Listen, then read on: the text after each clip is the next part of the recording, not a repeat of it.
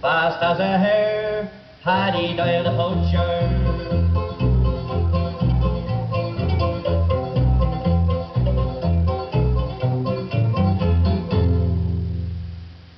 Like, share and subscribe. Hi guys, how we doing? Welcome to Mooch's Ways channel. So today I wanted to shoot this quick video, and it's really just a quick discussion really. On my Facebook page, my Mooch's Ways Facebook page, we had a little bit of negativity from some people, and I see this kind of thing a lot on other pages, on other Facebook pages, forums, stuff like that.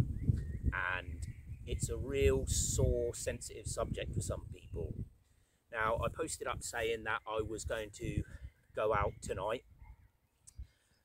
lamping with the dogs in one place, and then going off to another farm a little bit later on and doing some long netting, which by the way has been cancelled for tonight. We're moving that to tomorrow night. Just conditions wise, it's going to be a darker night. But anyway, we commented. I put the post up, said I'll get some footage, and I was met by a couple of people who said the same old thing, and it's let them breed. You shouldn't be going out this time of year. So what I wanted to do was, I wanted to explain to the viewers why we carry on with rabbit control throughout the spring and summer months. So we cover many thousands of acres between myself and my friend. Most of our farms, I say most of them, have a very good to high rabbit population.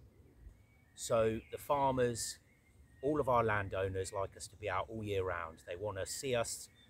They want to see us there. They want to, know that we're making a presence there, and keeping the rabbits down for them. So really, we don't have the option come the end of March or the end of February or whenever people put a season on. We don't really have the option to stop. I mean, we could tell them no. But if you tell our landowners no, we want to let them breed, honestly, they would laugh us off the place, and they would just get somebody else in who would do it. So we continue to go all year round, and we do a mixture in summer. We don't tend to ferret in summer because of the cover. It's got nothing, let me tell you now, it's got nothing to do with young rabbits. If I stopped ferreting or lamping or long netting due to young rabbits, I would probably get out 2 or 3 times a year, and then I'd quit. I've been digging to young rabbits, bolting young rabbits, having pregnant does since we started in August right up until March, April. They just don't stop, and that's why they're such a pest, because when they're in high numbers, they'll breed all year round. Here in the southeast we get quite mild winters anyway, so there's nothing to stop rabbits from breeding all year round. Now, I understand people's train of thought in you shouldn't be lamping, you shouldn't be using a dog in the summer, the ground's like concrete, blah, blah, blah, blah. I get it. So what we do is, we'll only run the dogs if we've had a decent few days of rainfall and it softens the ground up. Nobody wants to injure the dogs. But having said that, I've never ever actually injured a dog running them through spring and summer any more than I would in winter. You know, every time you let the dog go, you are risking that dog, whether it's spring, summer, autumn, winter, whatever. I've seen dogs slip on wet ground. One dog in particular slipped on wet ground and had a spinal injury, and he never recovered from that. He had to be put down. So Bryn actually wants to be in this video. But yeah, so we tend not to stop, we tend to carry on, you know, and I understand that in some areas of the country the rabbit population hasn't, you know, been the same since VHD, RHD, and so people want to give their permissions a break. That's fine, I've got no issue with that. I don't rag on people for doing that, it doesn't affect me. So on the same time, these people who are of this opinion that, you know, there's a close season, which there's not, they tend to take a high and mighty view on it, and anyone who goes out past sort of March, April will be labelled a summer hunter, or, you know, you should let them breed, blah, blah, blah. You get the idea. As I said, it's just not an option for us, so we like to keep our farmers happy, which ultimately leads to more ground anyway. You know, whether summer, winter, autumn, I pick up young rabbits all year round. You know, I'm not going to be sentimental about the fact I kill young rabbits, whether I dig them to the ferrets, whether the dog picks them up on the lamp, whether we catch them in the long nets. We don't let them go. We don't let them go because we're not there to do that. We're there to do a service to the farmer. Big rabbits, small rabbits, they all eat his crop or grass. And so that's another reason, you know, this time of year we've got lambs and ewes out on all the fields now. You know, the crops are up. So, you know, I've seen the level of damage that rabbits do to wheat and stuff like that. Even grass is a crop, you know, if you think the farmer uses that to graze his ewes and his lambs on, or hay or silage or whatever, it's a crop, you know. With the price of everything now, with the price of diesel, with the price of fertilizer, with the price of wheat per ton, you know, a farmer can't afford to lose any or very little of it.